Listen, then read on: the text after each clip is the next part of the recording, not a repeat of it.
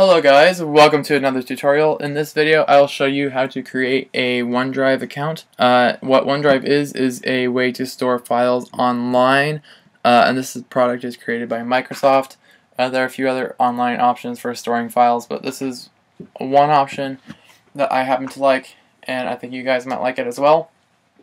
So let's go ahead and get started. If you do not already have an Outlook account, you can create one.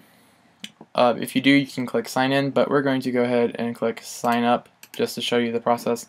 If you don't have an account, you will click create Microsoft account, and then what you'll do is put in your first name and last name, and you'll just fill in all of this.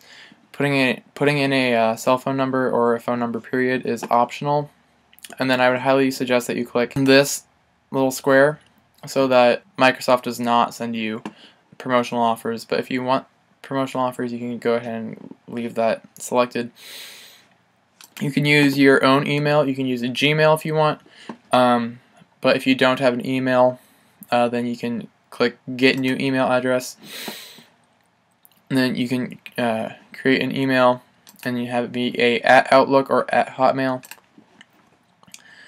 But since I already have an account, I'm going to click the sign in button. So I'm going to type in my email and log in.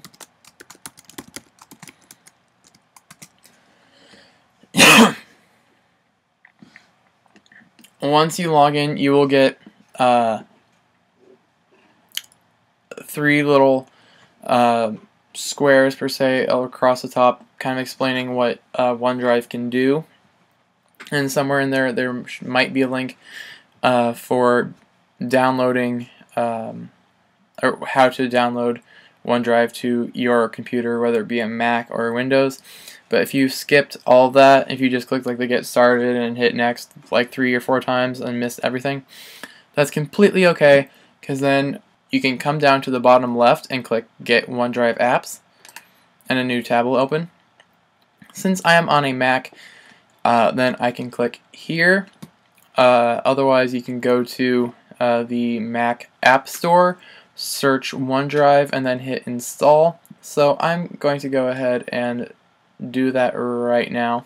Once you have it downloaded and installed, you'll get a window like this, and you'll need to go ahead and click get started.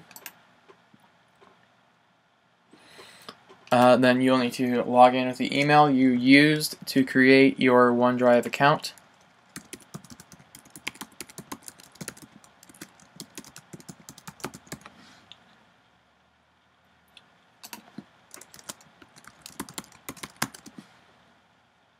And click sign in, and you can have it open at login. I like to have it open at login just so I know that my OneDrive is there, so I don't have to keep opening OneDrive and making sure things are synced. Then it just opens when I log in, and I know it'll start syncing right away. Next, we need to choose our OneDrive folder location. I'm going to put it in the documents folder, so I'm going to go ahead and choose this location. I'm going to hit next, and you can have it. You can choose to sync all the folders and files that go into your OneDrive, or you can just choose specific folders to sync. But I want all the files in my OneDrive to sync with the folder on my computer and online. So I'm going to click done. So as you can see, it is done. Installing and everything is up to date. And the little black bar means that everything is syncing. So there are 2 ways you can upload files to your OneDrive. You can do it via OneDrive.com using this method, and then there's the method straight from your computer with a internet connection, of course. You can click and drag documents into your OneDrive, and OneDrive will take a little bit for it to sync. And you see that's what it's doing right now. I'm going to go ahead and refresh the page. So as you can see, our document is now there.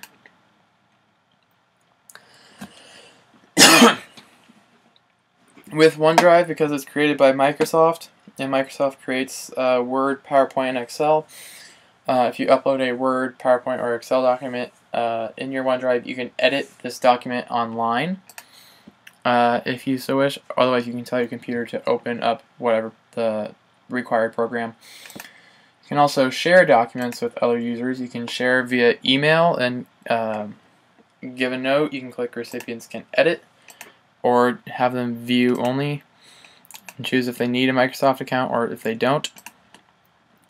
You don't have to do it via email, otherwise you can do it via link, and use a link on social media or something.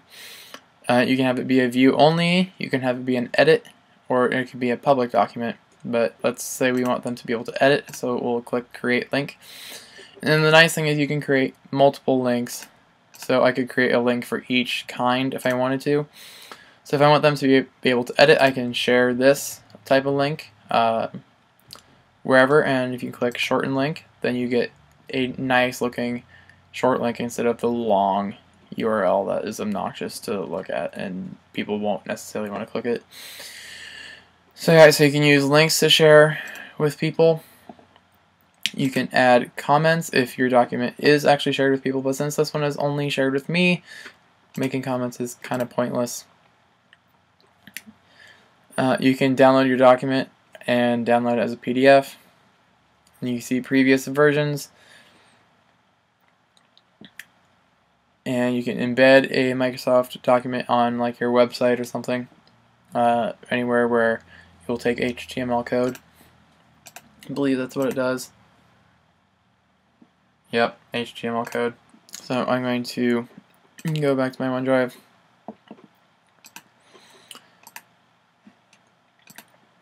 And that is essentially how you would use OneDrive. And if you want to upload a document through OneDrive.com, you can do so by clicking upload.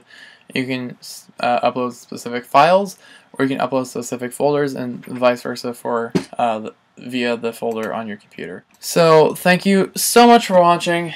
I hope this tutorial was helpful. Go hit the red subscribe button to subscribe to this channel and be updated whenever I upload new tutorials. Also, go hit the other red subscribe button to subscribe to my main channel for whenever I upload interesting content.